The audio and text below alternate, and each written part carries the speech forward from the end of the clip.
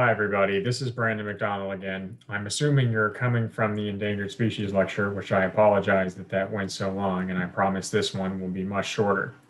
So this time we're going to be talking about my focal species, which is in fact an endangered species, the key Largo woodrat.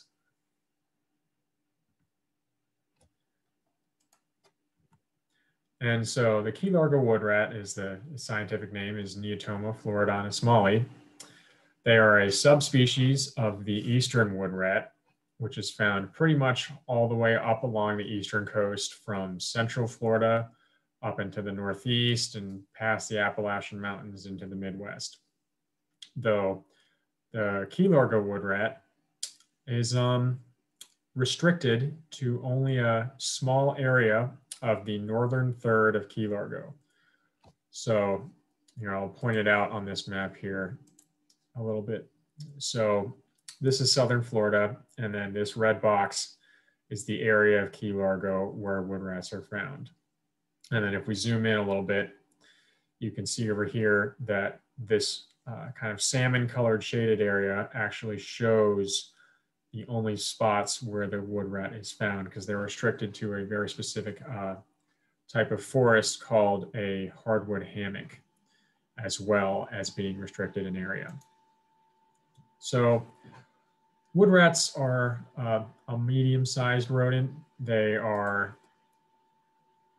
about this big, and they have an average weight of 230 grams, though males weigh more than females do and get a little bit bigger.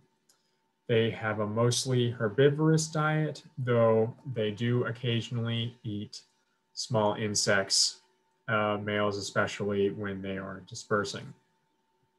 And as I mentioned before, they are restricted to hardwood hammock habitat in the Keys and are only found in the northern third of Key Largo within two protected areas, which would be the Crocodile Lake National Wildlife Refuge and Dagny Johnson Botanical State Park.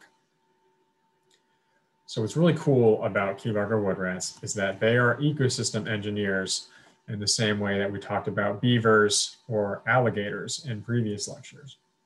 So despite being they're this little rodent, they only weigh 300 grams at the max, but they can build pretty impressively sized stick nests. So shown in the picture here is some volunteers who have helped out on the project, and that big pile of sticks in front of them is a woodrat nest. Now, they're not all this big. They can be, just a couple of inches across as they've gone through an area and collected some sticks. But, the biggest ones can be, roughly the size of a small sedan. It's really impressive to think about. And this does not happen, over the lifetime of one rat. This is over a couple of generations that they get really big. But it's still a really cool behavior, and it adds this extra feature to the environment that other species might be able to use. So Key Largo went through a lot of change in the 20th century. There was a lot of agriculture, and a large portion of the natural habitat on the island was flattened and then used to plant crops such as pineapple. Actually was a major one. So this whole area was put aside for agriculture, and then later into the 1900s development as it started to transform into more of the kind of resorty tourist-based economy that the Keys is known for nowadays. So with all of that, woodrats ended up being stuck on just the northern third of the island, where the agriculture had ended back in around the 1940s, and the vegetation had started to recover.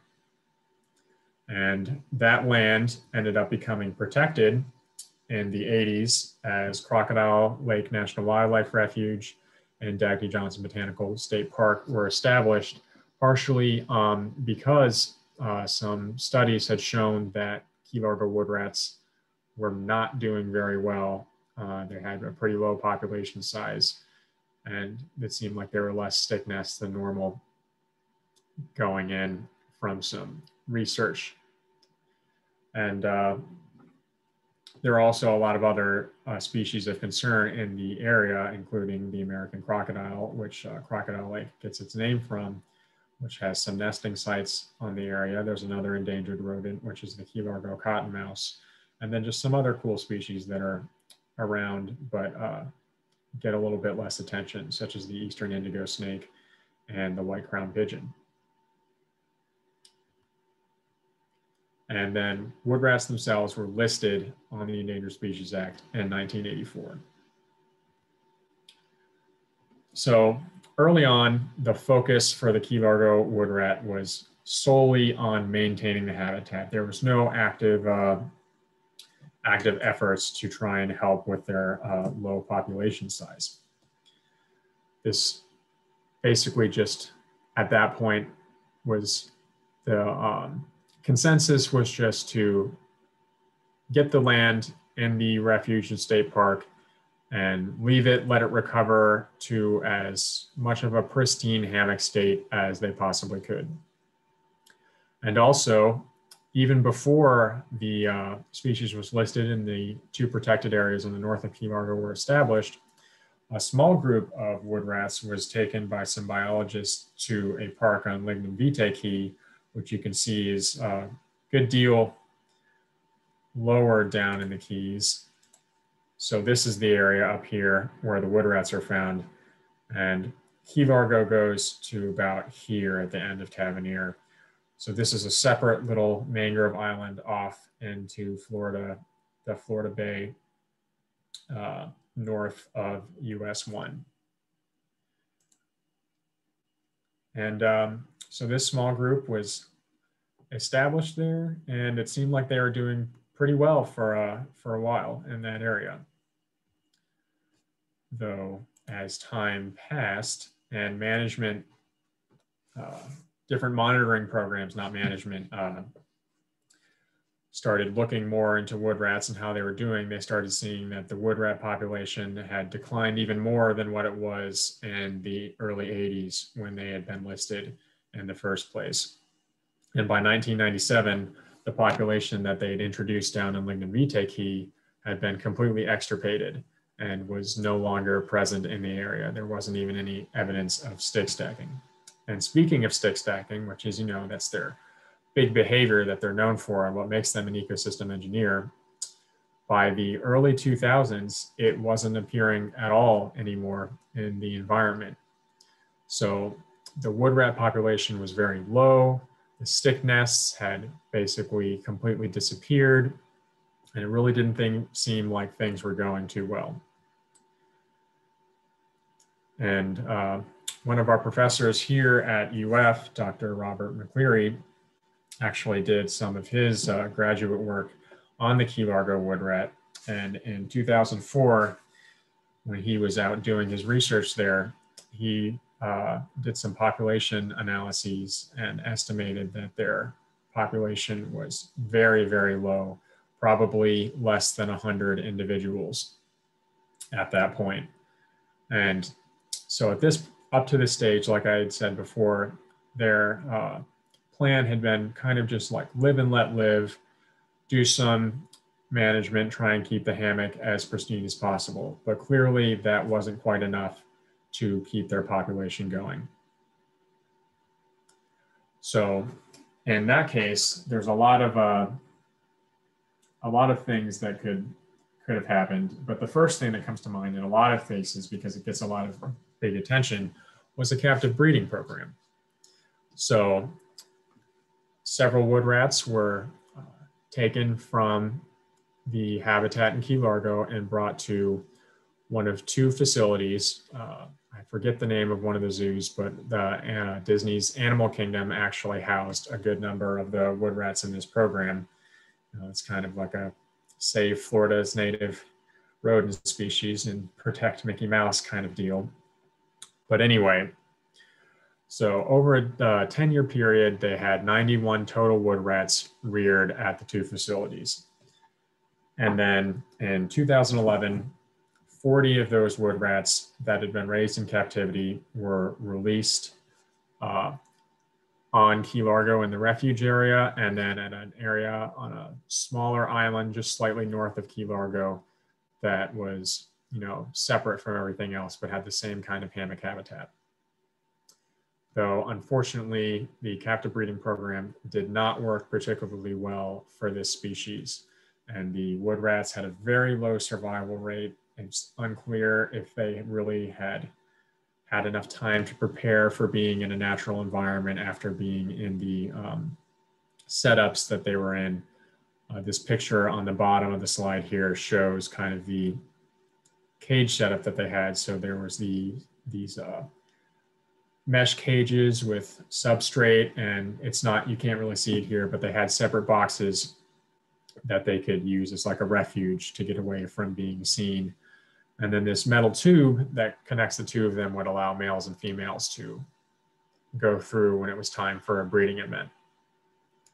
But this might not have been the best representation of what they would face once they were released back into the wild. And they didn't do too hot. In fact, at the northern area, they think, this is kind of an anecdotal story, but they think that they were providing supplemental food at first for the wood rats to kind of let them have a slow release into the environment and not shock them too much by just taking everything that they had away from them. But they think that maybe the wood rats were all only eating from this food tray that was provided, and it made them really easy pickings for predators like an owl. And then later on, around 2012, 2013, several people did, including Dr. McCleary, did an evaluation of the success of the captive breeding program and deemed that continuing it was actually probably going to hurt the wood rats more than help, as they would need to continue taking more specimens from the populations in Key Largo to keep the genetic diversity good and keep the population going. So that didn't work the best. And another strategy was also being implemented at the same time that had a little bit more success rate. So around the same time, 2004, 2005, volunteers started putting in supplemental nest structures to kind of act as stepping stones between different parts of the refuge and encourage the small pockets where wood rats were still inhabiting, encourage them to spread out by kind of giving them something to work with. They are not dependent on the stick nests to survive, but they do typically use root systems of trees or piles of rocks as a basis to build the sticks on top of. And due to the agriculture and the flattening and potential for development back in the earlier part of the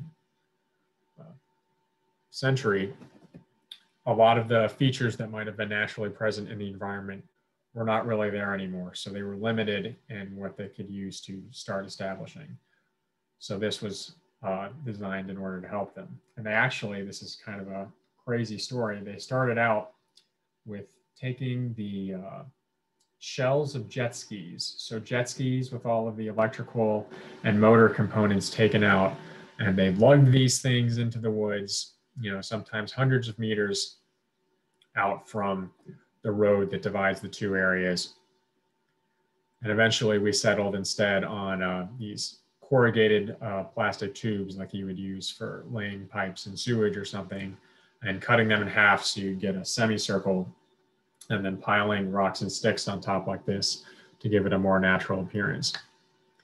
And as these nests kept getting put in, it seemed like the wood rats were responding in a, kind of a positive way to them over time. So into the late 2000s and 2010s, all these nests were being put out, and we saw a little bit of population growth in the wood rats. It was still pretty small, probably less than 300 individuals, but there was some kind of improvement. And we would put camera traps at these nests to monitor if they were being used by wood rats. So you can see here on the top right of the screen now, we have a picture of one of these supplemental nests that's kind of nestled into some tree roots here.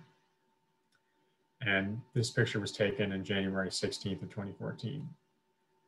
So as we put the cameras out, we would start to see an increase in wood rats at these nests, especially when it was combined with other strategies like removing invasive predators, which I'll get more into in a second.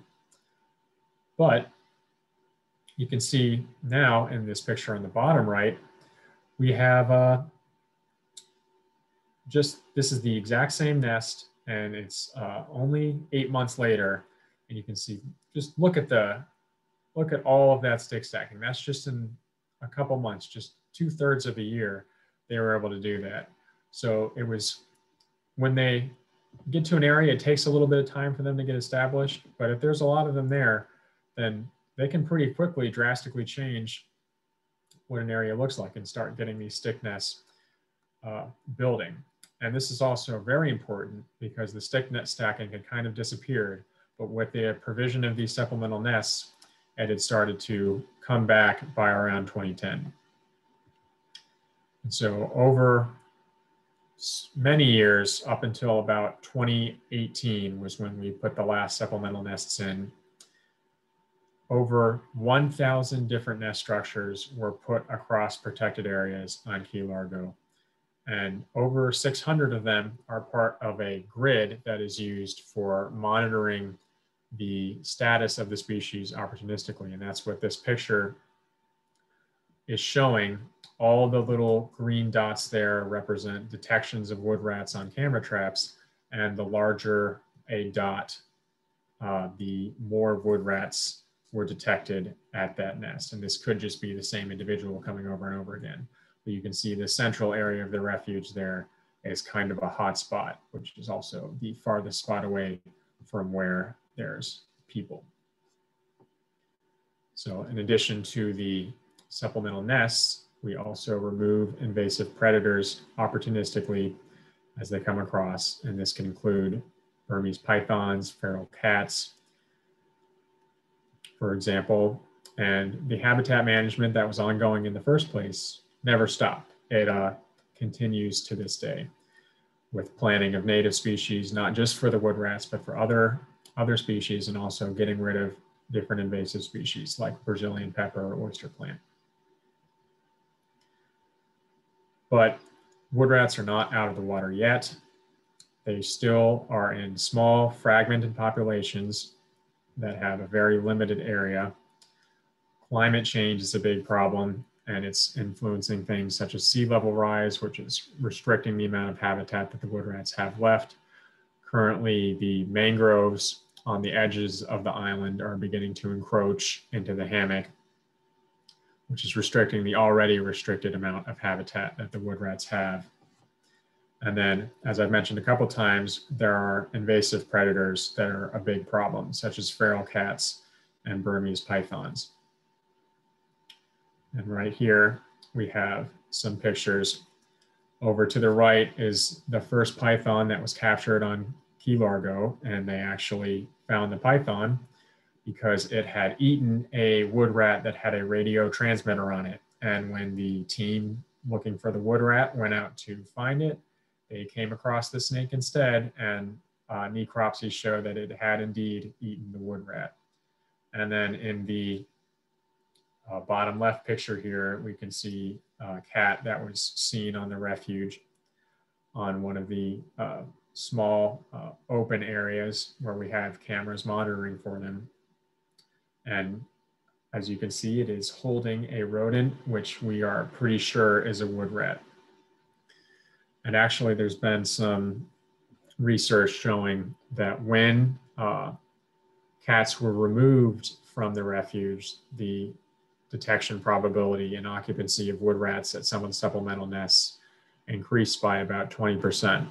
So it does seem like cats are having a pretty noticeable influence, and we'll come back to that in the discussion this week.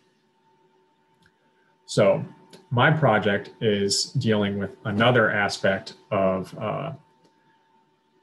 invasive species that wood rats might be dealing with, which is the black rat, which is, your typical rat that you might think about when you think about a rat, you know, getting in your house and eating your stuff, or in the city on a ship.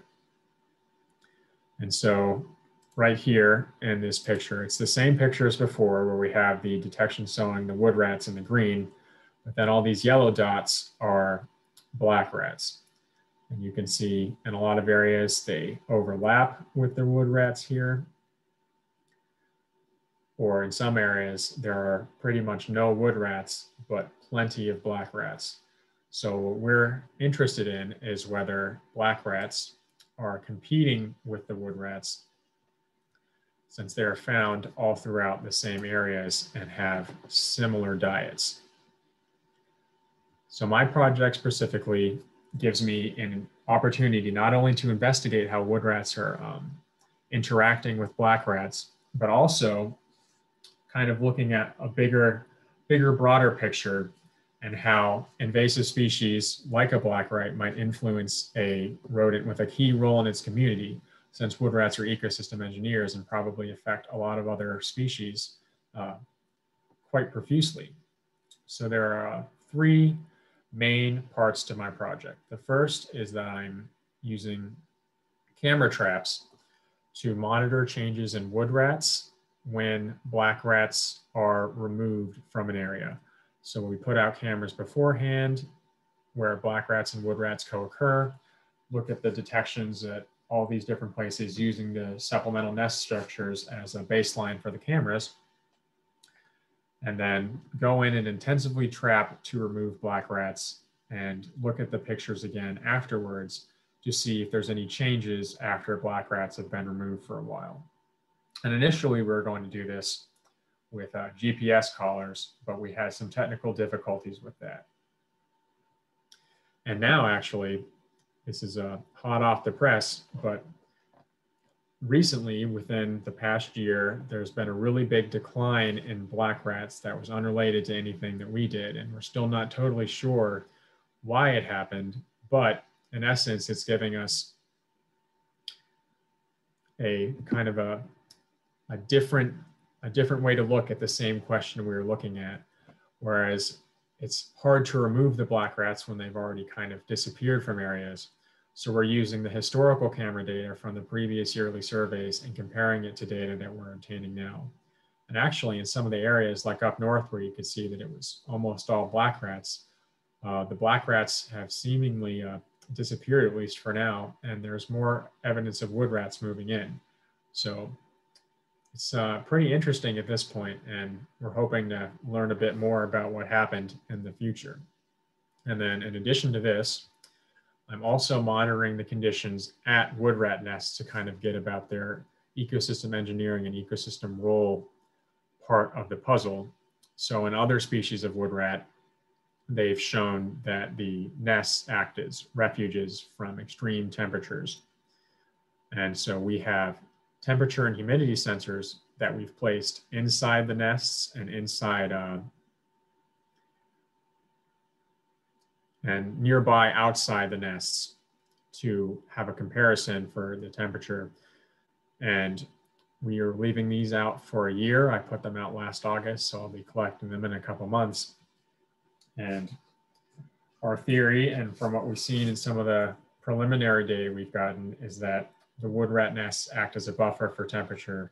So when it's hot out, they stay cooler, and when it's cold out, they stay warmer than the surrounding environment, which is really important for helping other species make use of them in extreme temperatures, and could also be important for plants in terms of humidity, almost acting like a greenhouse effect, since wood rats occasionally cache seeds rather than just eating them. They'll take them back and have a little pile in there, which might help in dispersing them a little bit.